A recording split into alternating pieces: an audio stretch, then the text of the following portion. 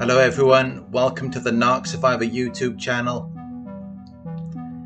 Before I begin, please give this video a thumbs up down below. It helps the YouTube algorithm and gets this message out there.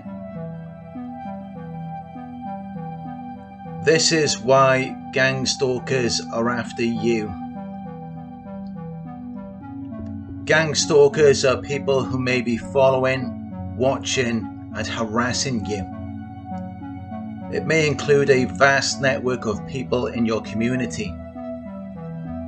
The more people that are involved, the more important you are likely to be. Gangstalkers are just groups of narcissists and their flying monkeys. They're people who have been manipulated into harassing you for the narcissist's benefit. They tend to have an inflated sense of self-importance and a lack of empathy, as well as a need for excessive attention and admiration. They're very insecure, so they always feel the need to be in control, which is why they will manipulate as many people as they can to maintain the control that they are seeking. The goal of the Gangstalkers is to make you feel vulnerable, helpless and scared. They may threaten you and try to isolate you. They may even track and monitor you in an attempt to intimidate you. They can be very manipulative and dangerous, as they are seeking power and control over you. And there could be many reasons why you are being gangstalked, but it always comes back to one thing.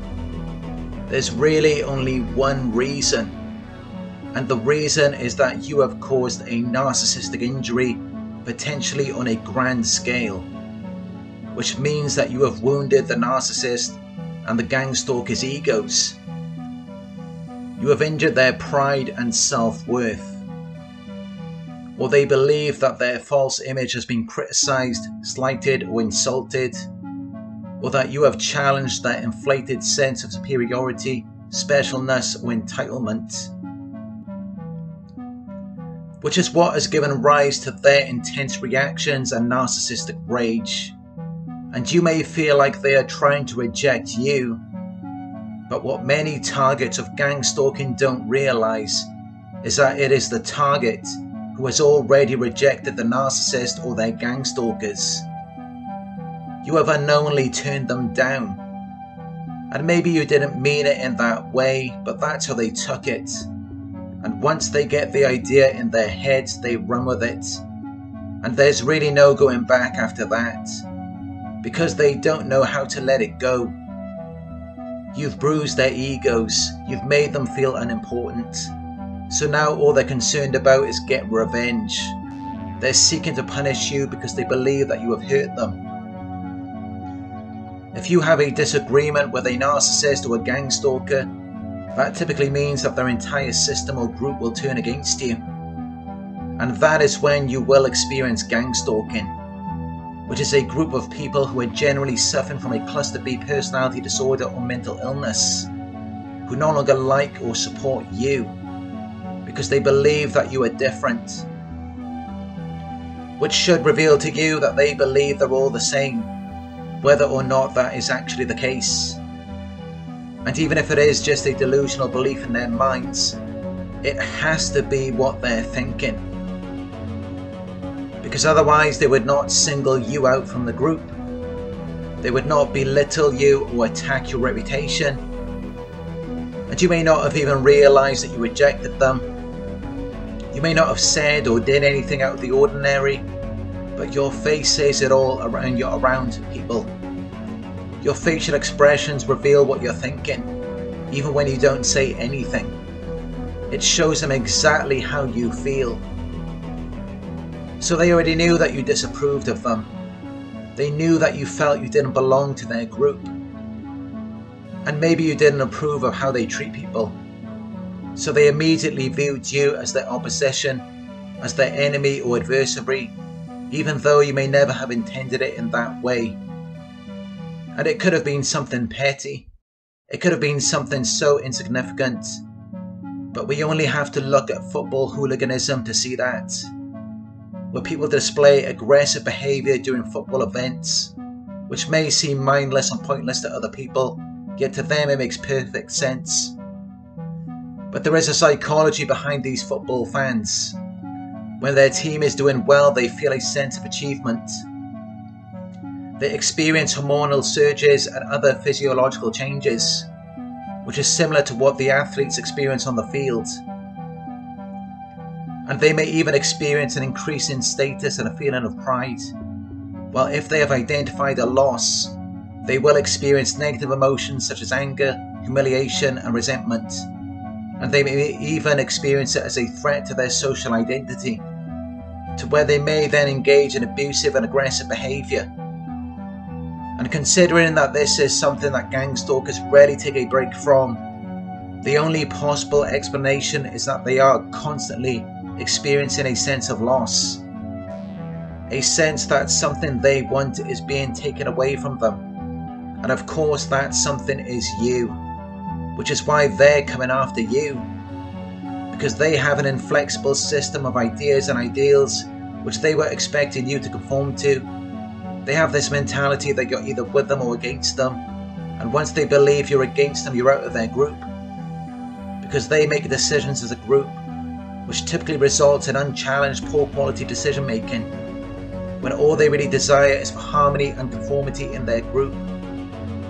But either they already know that's never going to be you, or maybe you've tried to conform. But once you've caused that narcissistic injury, it's already too late. After that, they're only going to become stalkers, which is why they will start smear campaigns and harass you on social media. Because from that point on, they're already viewing you as something temporary.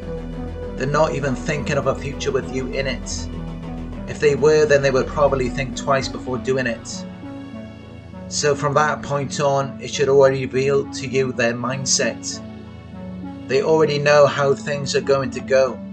They're already planning to exclude you, to limit your ability and development, and to make it difficult for you to be involved with other people. Because they will try to get everyone to hate you just as much as they do.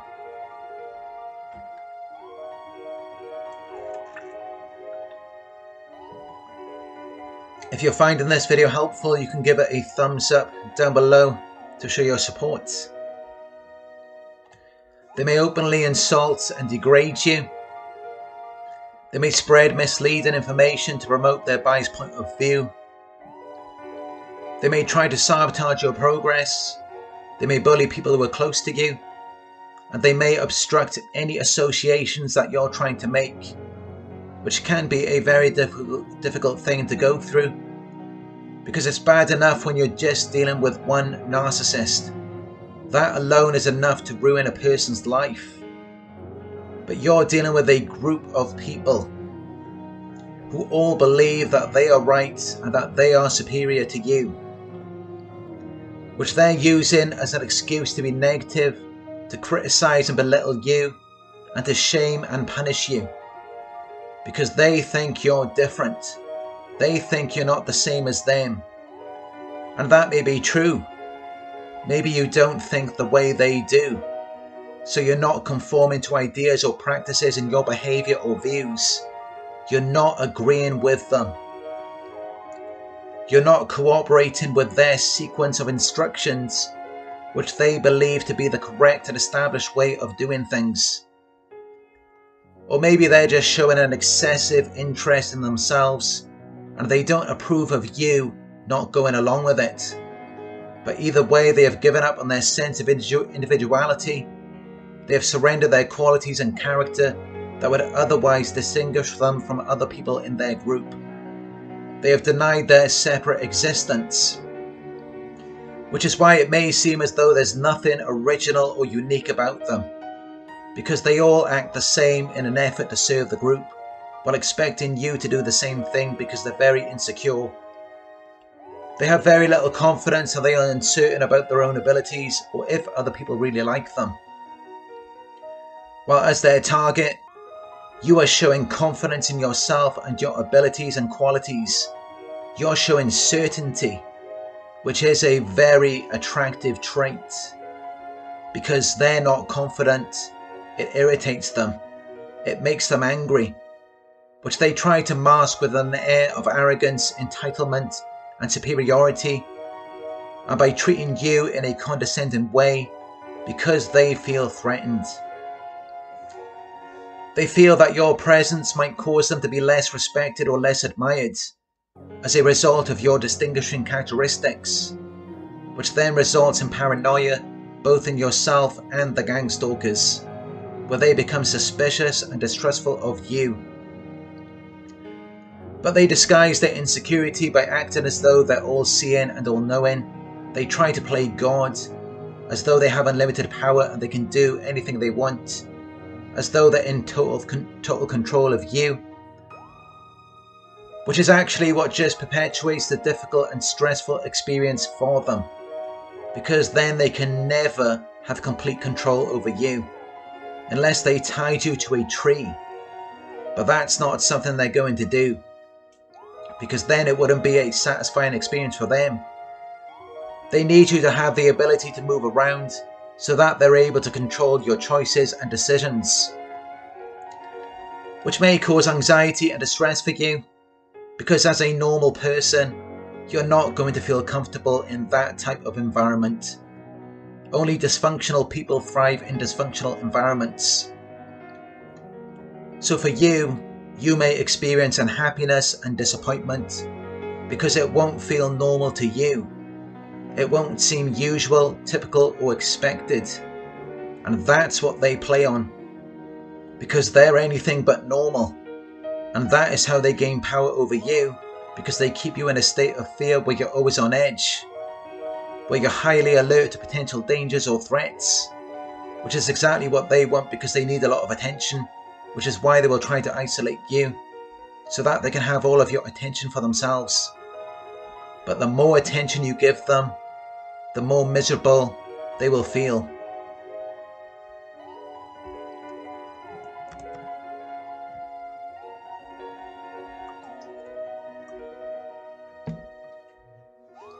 There is a reason why they target you in groups, rather than it being one-on-one. And it's quite simply because they don't believe that they're enough on their own. They don't believe that they have enough power or strength to attack you in that type of setting. So they act as a group, because they believe that by themselves they are insufficient and inadequate. They're lacking power, capacity, and competence, which is why they don't tend to promote individuality or self-identity, and instead they find strength in numbers. Because they believe that it gives them more influence and power than one person, when in actuality that may not always be the case. Because they may have acted against their core desires in an attempt to gain power, which is why despite all of their efforts, you may be able to overcome them. Because unknowingly to them, what they're putting out is what's keeping them in a weaker position. Yet in their mind they think that it empowers them. They think that it gives them importance and authority, which is what they want, because they're seeking to dominate you, to gain influence and control. But whenever someone does that, that is actually their Achilles heel. It's their weakness and vulnerable point, because it affects their ability to preserve themselves, to where they become predators and they lack empathy, unless they think there's something they can get out of it. But even then their kindness is fake. But you do need to be very cautious about criticizing their group, because there's clearly a lot of insecurity there. So if you say something negative about their group, even though it may be honest and truthful, it may have an opposite and unintended effect, and it may provoke an intense negative reaction from them, because they feel the need to hold on to their group for their lives. They feel weak, powerless and inadequate on their own, when in actuality the opposite is true because they're all connected. So if you trigger one member, you trigger the entire group, which means that you are the one with all of the power. Because you could just give one negative remark to a single person, and yet it will affect however many people there are. Because they're highly reactive to you. They're under your influence. Which in a way, it's almost like you're their god. You're this parental figure that they hate and resent. Which is why even when they come after you, there's no point speaking about your different ideas or how incorrect and difficult they are. Because Gangstalkers are very predictable. They lack logic and reason. So you have to accept that you can no longer be a part of their group. Because you don't agree with what they're doing. You don't accept how they treat people. Their behavior just doesn't resonate with you. So you can't allow yourself to be a part of it.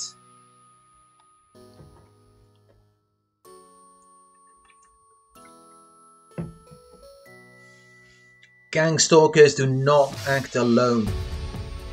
They have a leader or several leaders. And they have sold their souls. They have disowned their individuality in exchange for some earthly favour. And they have chosen to take their cues from contemptuous individuals who have a need for superiority. So you should try to focus on better and more promising situations that are more favourable and beneficial with you. The Gangstalkers may try to encourage and establish certain beliefs within you, but you can find satisfaction from knowing that your character is right. They may come after you. They may tell you that they don't agree with you, they don't like you, and they don't want you to be a part of their group. And you should approve of their decision by realizing that it is beneficial for you. Because what kind of person would want to be a part of their group? It's not going to be anyone that you would decide to associate yourself with, as they're weak and inadequate, so they find strength in numbers. They engage in criminal behaviours. They thrive in dysfunctional environments. They do things that disgust you. So even if you are seeking good company or positive reinforcement, you should know that you're not going to find anything like that in their group. So count yourself lucky. Realize that you have dodged a bullet, something that otherwise would have posed as a hindrance in your life. So reconnect with yourself and practice self-care. And when you're ready, you can find other people who are more kind, loving, and patient. Thank you for watching. If you found this video helpful, please give it a thumbs up. Share your thoughts in the comment section. Hit the subscribe button to receive the notifications. If you would like to support the channel, you can donate at paypal.me/Narc Survivor. You can book a one-on-one with me on my website. It's narcsurvivor.co.uk. Thank you for watching, and I'll talk to you soon.